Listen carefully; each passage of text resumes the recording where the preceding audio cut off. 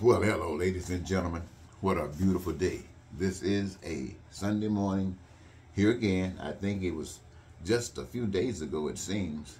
It was Sunday, and I was here saying the kinds of things I'm about to say now. And a few days before then, I was doing it again. It seems as if these Sundays just keep repeating themselves, and the message keeps getting repeated. And I guess it happens because it needs to. Today, ladies and gentlemen, I want to thank you so very much for stopping on this post. My message for you today is freedom from slavery. This Sunday morning, my message to America is a little different.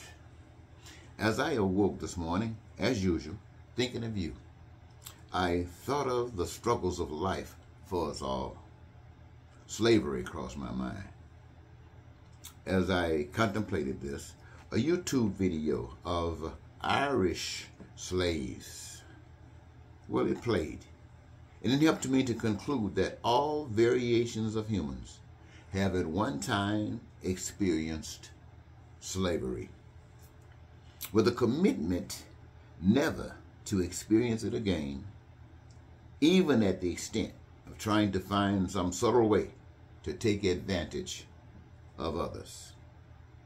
With our dealings without righteousness, possibly because of the system of capitalistic, it begs for it to happen that way. But the message I bring is as if I am led and persuaded to believe that my purpose includes alerting America, as is the rest of humanity, that all of us are under slavery. We either push and promote the agenda like Donald Trump, or energizes it like Senator Graham, or the Pillar Guy, or Rudy Giuliani, or others. Or we are complicit, talking, doing nothing, like the millions of news and TV show hosts. To me, it is plain as daylight. Every human being wants to be satisfied. We are made that way. As we endure life, it is in pursuit of satisfaction. Part of that satisfaction is knowing who we are, which means what we are, why we are, and being that, appreciated for that, satisfied at that. A life of peace, prosperity, and freedom. A life of joy and happiness, and living your dreams. Knowing that needs, wants, and desires are always met because the resources required have been made available. The skills and talents necessary to endure or enable are the joys of our life's living. Abundance exists because it is the will of the people to keep it so. No complaints, satisfaction.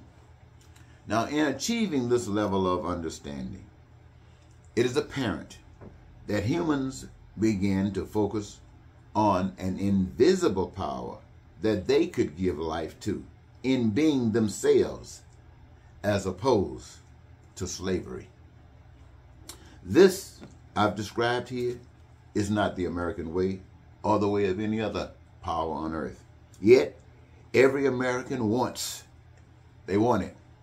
Not knowing how to achieve it, they resort to the teachings of their upbringing, which keeps them bound to some form of slavery, slave or slave master, which is the foundation of deception, of lies and haves and have-nots, poverty, crime and violence, hatred, racism and bigotry, terror and war.